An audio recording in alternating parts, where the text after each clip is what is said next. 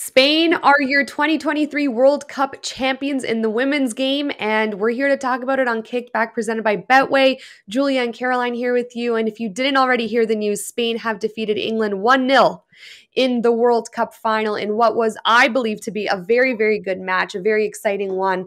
And Julia, I just got to throw the ball to you quickly right now, right off the top, because you were a big fan of England. You know, you had the Lionesses winning, which, you know, we both did, and I'm sure the majority of the world did. So what are your thoughts right now, and how are you feeling? Oh gosh, I mean, obviously gutted for this wonderful England team for not being able to pull it through today. But at the same time, they have to be so proud of what they've accomplished on the world stage. Amidst, we talked a little bit about before this tournament, they have injuries to key players, to key leaders on their team. So for them to go all the way to the final and put up the fight that they could was fantastic. So they really did their country proud and should hold their heads high. But honestly, at the end of the day today, it wasn't England's day. Spain played exceptional. I personally think they outplayed England, and they really deserve to win out there. Yeah, I agree with you. I think Spain was 100% the better team from the get. They just took England out of the game. It wasn't England's day, especially after a very convincing win against Australia. I expected much more from England. But yeah, Spain took the wind right out of their sails. And we talk about, you know, these quick, dynamic, short passes that Spain are able to provide for their team and capitalize on. And I think that when you have a team like Spain and they're on their A game, which we've seen many times in this tournament, we also haven't seen the best performances from them either. But when they're on their A game and they're able to play these tight passes where you're watching on television, you're like, how the hell did they get out of such a congested area so magnificently? You know, these are the types of tactics. And for example, the midfield, Bonmati, you know, this entire tournament today, just such a game-changing type of player for Spain. When you're able to do that, especially in the midfield of the game, you know, took England right out of it, frustrated them. I thought England's offense was, you know, you didn't see much of them, which is something that, you know, we saw a lot of against Australia. So I think the game plan that Spain came out with and capitalized on and executed was perfect. And they should have had 2 goals on that penalty, but Mary Earps, you know, a brick wall, big save, gave England some momentum there for maybe about a 5-minute stretch, but just not enough to take down this Spanish side. And we've said this about Spain throughout this World Cup. You know, I personally had the Netherlands beating them in the, was it the quarterfinals or the semifinals at this point? When they played, so when they ended up beating the Netherlands, I had the Netherlands winning that game, but that was one of the best games I'm watching from Spain. Again, from the get, they were down the Netherlands' throat, and I felt kind of that same type of tempo today against England. And hard-fought World Cup from England, hard-fought match. You know, big respect to this team and Wiegman in particular, but man, what a massive shout out to Spain to win their first ever Women's World Cup. And what an amazing accomplishment for everybody involved. It was absolutely beautiful just to watch them out there today. And I say this just from a pure like football loving perspective. The way that Spain came out today was so admirable. And I just kind of had this feeling in my gut, you know, from 5 minutes into the match that Spain was on top today, and it would have been extremely difficult for England to come back and break them down because they came out with some fiery energy there today. And I think personally they totally eliminated England's midfield. I hardly saw anything from Stanway, hardly saw anything from Walsh, and those are some pretty key players for England. So to see them sort of being eliminated from the picture, that would have had to be in Spain's game plan. So major kudos to them for whatever they decided to do beforehand, going in there, getting it done, not giving up for the full 90. And again, I feel for this England team, but this Spanish side, I think the word for me is creative. They're so creative with how they go about things. It's entertaining. It's magical to watch. Carmona, she absolutely deserves her goal there. Big ups to her. Captain of the team did her job today, and it was enough to give them the trophy. And Carmona, back-to-back game-winning goals. Oh. I mean, she did it against Sweden in, I believe, the 89th minute, which basically took her team to the final. And here she is scoring a massive goal, the only goal of the game in the World Cup final, which makes her and Iniesta the only Spanish players to score in a World Cup final in the seniors game. So it's just what an amazing accomplishment from Carmona. She's young. I believe she's 23 years old. Mm-hmm. She's got a bright future ahead of her.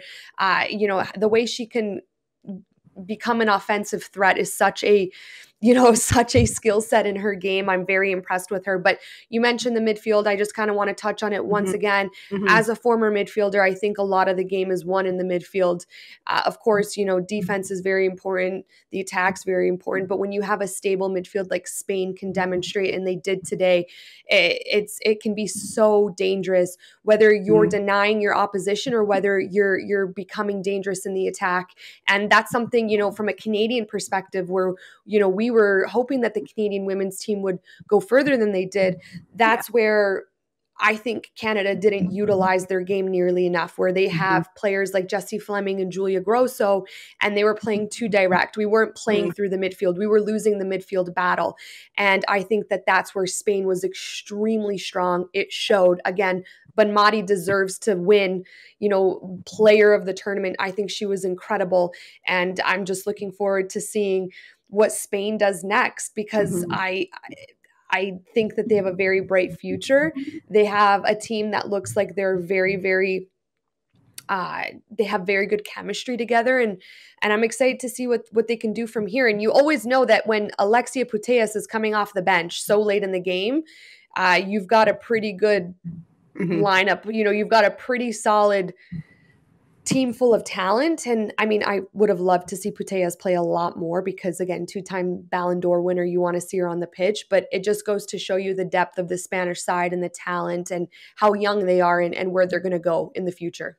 Oh my gosh, you just really said it there, Caroline. They have an excellent future. And I loved that. Of course, I would have liked to see more of Putellas as well. But I loved that she had the opportunity to still come on and be on the pitch when that final whistle blew, because honestly, again, she deserves to be on there. To have that moment coming back from an ACL is not easy. And again, doing what she does best, helping her team succeed and thrive. What a moment for her that would have been. But a storyline we've seen this whole tournament as well, and the teams that come out strong, fighting, and end up getting the wins at the end of it all are the teams that have this feeling of chemistry, of connection, and that clicked a lot for Spain today, which I am surprised it didn't click as much for England. There was a bit of, I think, panic at times. I think there was also, for me, some questionable substitutions. I mean, I trust Sarina with my whole life, but everybody has an opinion, right? So, of course. At the end of the day, though, wow, what a tournament it's been. I just can't believe we're sitting here, we're chatting about the winner, and oh man, it's been a time. You bring up Sarina Wiegman. Do you like that she didn't start Lauren James? Because for those who don't know, Lauren James was out on a red card, and then she had a 2 to 3 match ban. So this was her first game back since the Nigeria game for England. So do you like the fact that it's the World Cup final and Lauren James, arguably one of the best players on this English national team, didn't get the start? Or do you agree with Wiegman kind of going with the flow of things since Lauren James had to sit out and sticking with that core team?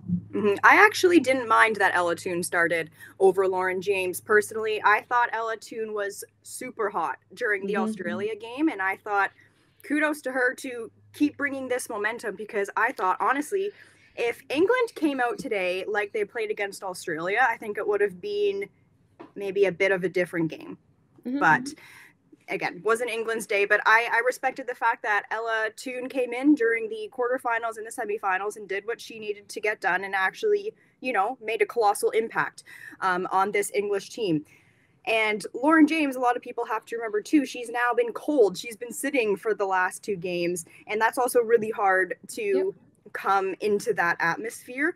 And I think people, when James was subbed on towards the end, they were kind of like, well, why isn't she doing anything? Why isn't she doing her usual magic? And I'm like, guys, this is a high pressure, high stress moment. She's been off 2 games, and now she's going into this match when Spain is playing some of the best football they've played this whole tournament. that's got to be extremely difficult, and playing with some teammates who are tired, maybe a little bit mentally affected. So yeah, I personally agreed with, you know, Wiegman's decision to start Ella Toon, but I think some substitutions were left a little bit late too. For example, like Beth Mead coming in the 80, or Beth Mead, sorry, she's not even at this tournament. Beth England coming in at the 87th minute. I was like, that's not a lot of time to do anything. So I don't know. But then some of the subs she made at half didn't make as much of an impression as I thought they would either. I just think Spain was that good today. Yeah. That they were shutting down players. So it is what it is. And they tried their best, right? Yep. No, and I completely agree with you. I have the exact same stance on the Lauren James conversation. Ella Toon, the goal she scored against Australia, which was the opening goal of the game, the way she did it, the momentum that England gained from that goal, how it was just an absolute rocket.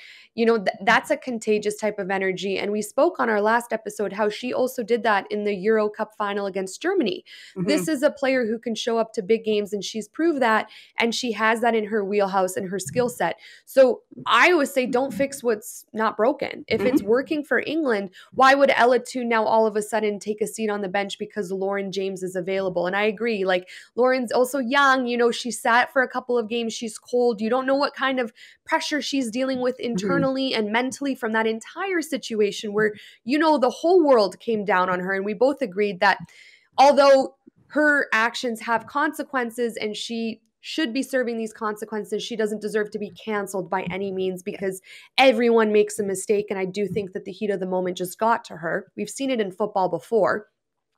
So I agree. I think Ella Toon was the right decision. I don't think it comes down to, you know, Wiegman starting Ella Toon over Lauren James. I think it comes down to Spain outplayed England today. And I said this, when Spain's on their A game, I'm not sure what team can beat them, because they have taken down many, many good teams at this tournament, teams that could have won it all. And they do that through their incredible passing, through their incredible football IQ. You mentioned the word creativity. That's a big part of their game. And I think their midfield. So it's just something that England wasn't able to handle today. And I don't think that comes down to an Ella Toon and a Lauren James. No, I completely agree. And England, of course, have exceptional players, but so do Spain. I mean, these players, they all play together in, you know, the WSL or even in the Spanish league. And it's just like, Spain, I don't even know what else to say except that they were a powerhouse today. And it says a lot that they can come in and take down a team as strong as the Lionesses right now, who have so much momentum. So again, like, there's you're right, there's almost nothing you can do at this point when you're going up against a team like Spain. So it was incredible to watch. Yeah, I'm just pulling up kind of their round of 16. So they beat Switzerland 5-1. Then they defeated in the quarterfinals, which we mentioned, the Netherlands 2-1. Then they defeated in Sweden in the semifinals 2-1. And here they are beating England. These are top teams. They didn't have an easy knockout stage by any means. Switzerland, I think, you know, is always a tough team. Could have been a dark horse in this tournament, didn't play out, but they still advanced into the knockout stages. Then you got Netherlands, who were World Cup runners-up back in 2019, ended up losing to the US. Sweden, who we all know took down Japan and the US, and they just, we talk about the Sweden curse, or are they cursed in the World Cup because they can't get to that final? I think it's been about 20 years. And England, who just won the Euro Cup. This is a team that absolutely deserves respect. And there's a lot of people online who are saying, you know, the ref was on Spain's side and then Spain was cheated and they were so dirty. Get out of here with that. If you've watched this entire Women's World Cup, you know that this Spanish side deserves this moment. When they play their A game, there's not many teams that can keep up with them. And they brought that today in the final. If England brought their A game and Spain didn't, we'd be having a different conversation, because I do think England, it's not like they're any less talented. It's just the better team on the day won. And I do think overall Spain absolutely deserves this title. Yeah. And whatever team you're on, whoever you cheer for, even if, like, you know, for me, example, even though I cheered for the Lionesses today, it doesn't, like, it's okay to say that Spain deserved the win. I think so many people are so quick to back themselves up on social media Like, you know, Caroline and I both posted videos today, and the comments are absolutely flooded with things from, oh, the referees. It's like the referees did their job. Like, they had nothing to do with the fact that Spain played better today. Like, I don't think referee decisions, sometimes they can be pivotal, but like in this case, like, it's absolutely fine to say that Spain played well. And I don't know, everybody's saying like, oh, they're dirty, they were diving. I'm like, you can say that about every single team. Yeah. Yeah. You know? And I mean, to play devil's advocate, to play devil's advocate, I'm a big fan of England, but the way they came out against Australia in the first little bit of that game and how hard they were on Sam Kerr, you could say the same thing, right? Like we saw Russell versus McCabe in the opening game in Australia's, was it Australia's opening game? This was a month ago now, but Australia versus Ireland. The McCabe versus Rasso battle, you know, was dirty, was aggressive. We loved it. Like we said, it was like a pay-per-view, right? A free pay-per-view that we were watching. That's a part of the sport. It's going to happen, right? There's a picture going out right now of Hermoso, I think, giving Chloe Kelly the finger. Everyone's freaking out. Like, should this have happened? Why didn't the refs see this? Guys, this is football. This happens all the freaking time. Exactly. I'm like, Dan literally headbutted someone in the middle of the World Cup. These things happen, and it brings emotion to the game, and it doesn't mean that that's the reason why Spain won. The better team 100% won today, and that's all I have to say. I know people say this phrase in every single sport, but the ball doesn't lie. Like, it literally doesn't lie. Spain deserved to win, and I just think that's case closed. End of story.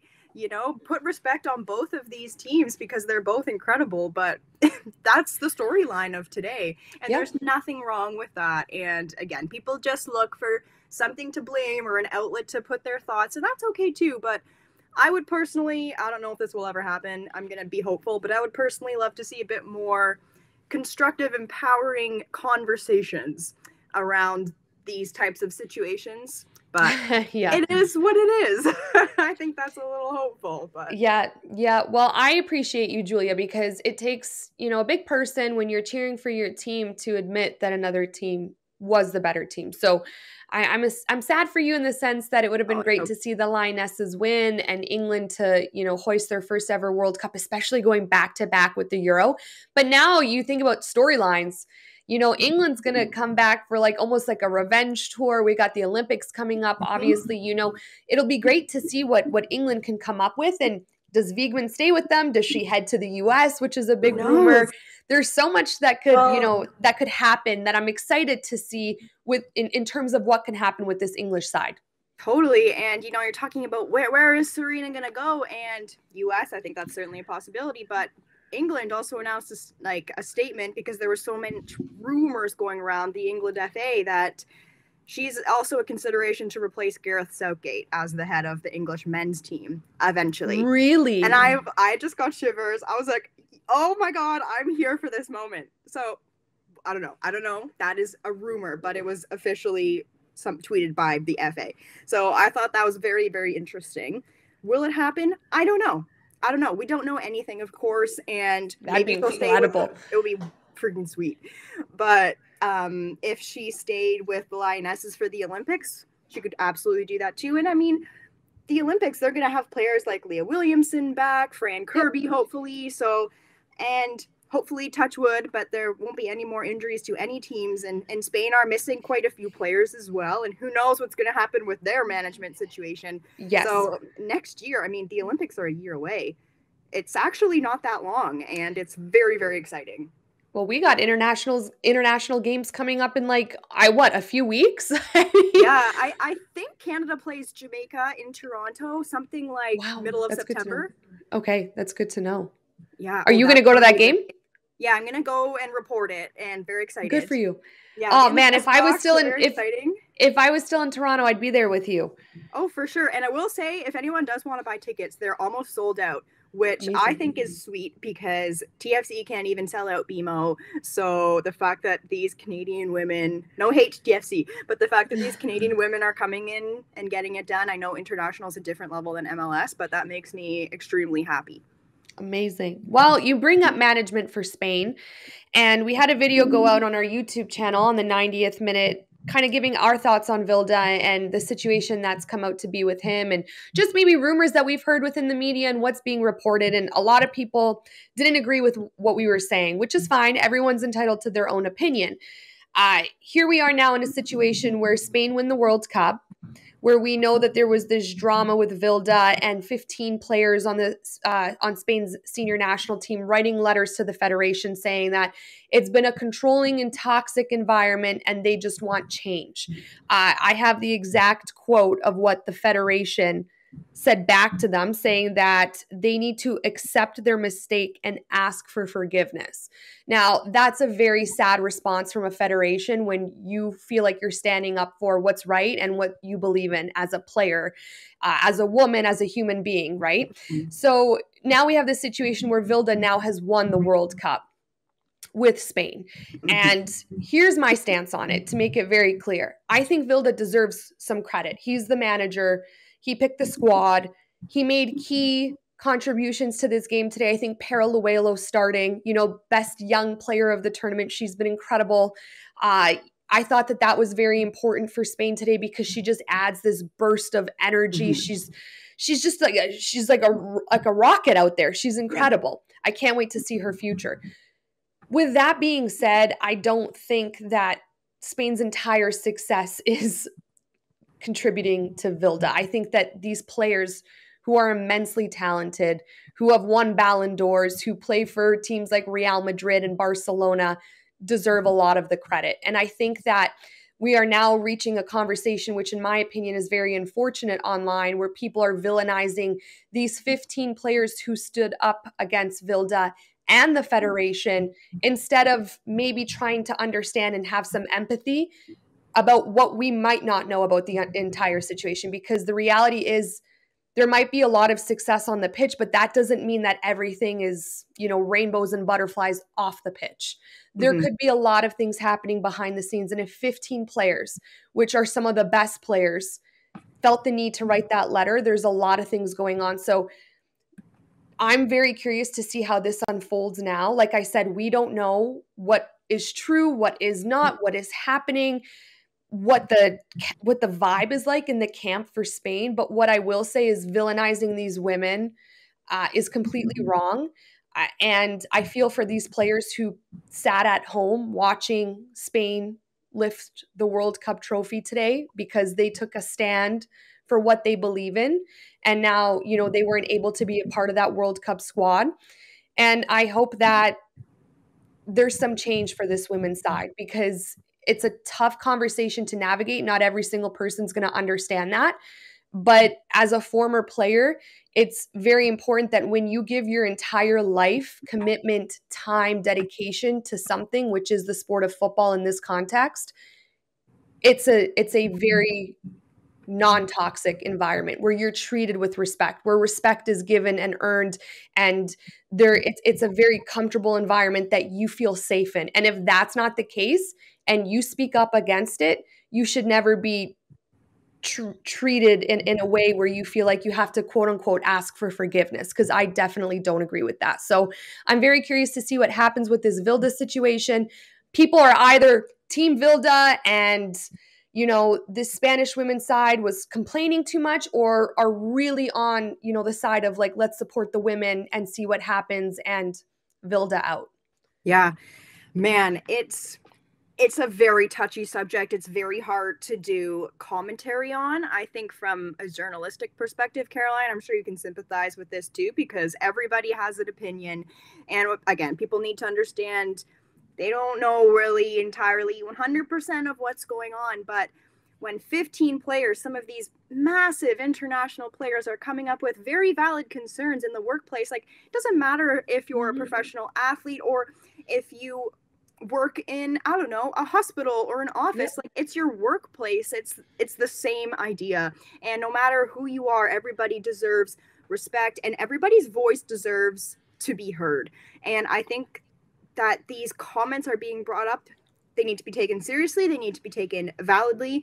And at the end of the day, also, yeah, it's absolutely okay, like what Caroline said, to say, okay, yes, Vilda did make some good decisions, obviously, in his lineups, and you know, the manager is part of the team to take them obviously to the World Cup trophy, but also these players went out there and they had something else to fight for too. They had themselves to fight for. They had their country to fight for. They had their beliefs to fight for. And I'm sure the players on the pitch today were fighting for these Spanish athletes who did not come to the tournament. So it's their win too. And I think that should not be underestimated as well. The power of what something to fight for can do. And I'm not saying England doesn't, but this is a very different situation. England has a very different situation with their manager because they have a very supportive together environment. Now, as for moving forward, I have no clue how this is going to go because, like you mentioned, okay, he looked like on paper, Vilda did his job by literally winning the World Cup. But there are other things at play here that need to 100% be addressed. It's tough. I think this situation cannot go on much longer without being addressed, quite honestly, because it doesn't matter that they won the World Cup. These ladies are not going to let anything slide. And moving forward, they're gonna demand more. And I think we're gonna see more protests, more comments, more public displays of information if something isn't changed. And I don't think we should be surprised if we see that. But again, who really knows what's gonna happen? I mean, we've seen, on another note, the president of FIFA make some interesting comments. So again, that it begs the question, and I know I have the bias of being a woman, of course. So but like, how are we going to make change here if comments like that are being said? But I wouldn't even consider it bias because I think as women, you know, and I can speak to being a former athlete and also being in the industry that we're in, we come across a lot of situations, a lot of conversations that are completely unacceptable. Right? Like we can speak through our experience, right? So when, you have FIFA's president saying, you know, pick your battles, choose your battles and convince us men or something along those lines, you know, I'm just paraphrasing here. It's insulting because you wouldn't say that necessarily to a Ronaldo or to a Messi, right? And now you're dealing with a situation here with Spain where I just hope that these women aren't villainized at this point because they achieved something so grand, so epic in their lifetime. And again, the amount of effort, work, time, commitment, dedication, it's lifelong for them. You know, they've given their mind, body, and soul to this sport, and they've won the biggest trophy that's possible to win. And I just hope that it doesn't get clouded because of what we said on our last episode, Julia, which is this drama and this noise that's coming from the Vilda situation and the federation situation. And there's been a lot of comments on our last YouTube video about, you know, us saying, oh, you know, if Spain win the World Cup, it's because the women are incredible. And if they lose, it's because of Vilda. That's not what we were alluding to. That's not what we were implying. You win as a team, you lose as a team. But what's important to note that is if Spain had a difficult time maybe winning this World Cup final, you can't deny that the drama and the noise wouldn't have played a factor into a performance, or because that's all anyone's talking about. It's constantly trending. You know, it's unfortunate that we're heading into a World Cup, Spain versus England. You know, England can go back to back with the Euro. Spain, I believe this is their third World Cup in their history, and they have the potential to win it for the first time ever.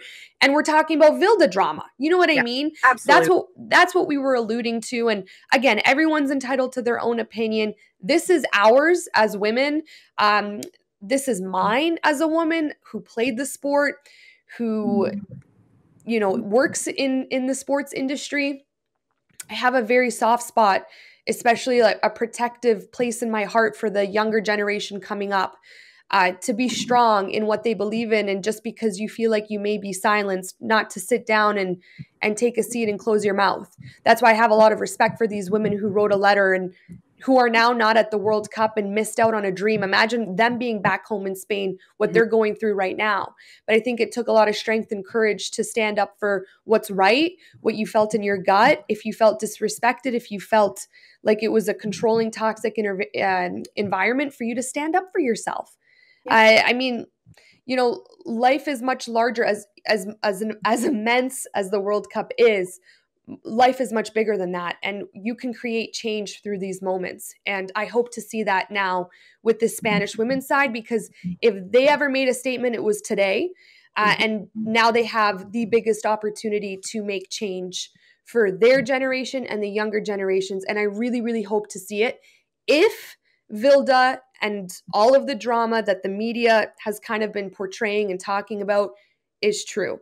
You mentioned a great point. 15 women wrote a letter. This wasn't one person. And even if it was just one person, but 15 people took a stance. So I hope that it's addressed properly. And I don't think that there's a better time to do it. And we'll see what comes out about it, Julia. And I'm excited. Yeah, who knows? But it's important. It's very important for not just soccer players, footballers. It's important for women.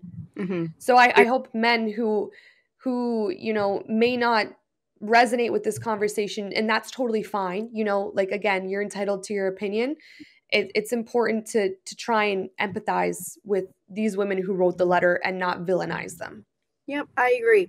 Understand, try to put yourself in people's shoes and educate yourself. And then, of course, you're entitled to your opinion. 100%. Yeah. Like, we're not saying anything against anyone here. But even in some comments, people are like saying, I don't even know what this situation is, but XYZ, and it's like, well, you probably shouldn't be commenting things if you haven't properly educated yourself on, what's actually happening, of course. But it is what it is. Yeah. I am very hopeful that something will be addressed, because 15 players is nothing that should be avoided. And yeah, we just look to the future now. But again, what these players did out there on the pitch today is their own pure talent and motivation and star power. They're incredible. Yeah, and to anyone who's saying that these Spanish women were complaining that practices are too hard and they're quote-unquote whiny babies, man, you guys don't watch women's football. Because Alexia Putellas, who's a 2-time Ballon d'Or winner, you can't assume that she's afraid of training hard. She's trained her whole life very hard to achieve accolades like that. So that's not the situation. If they were complaining about training, maybe there was too much on their bodies, which is a valid concern. So people just need to, on all sides, just let's see how it plays out. You're entitled to your opinion, but I don't think we should be coming at each other for it either. I agree. I just think it adds to a hostile environment, honestly.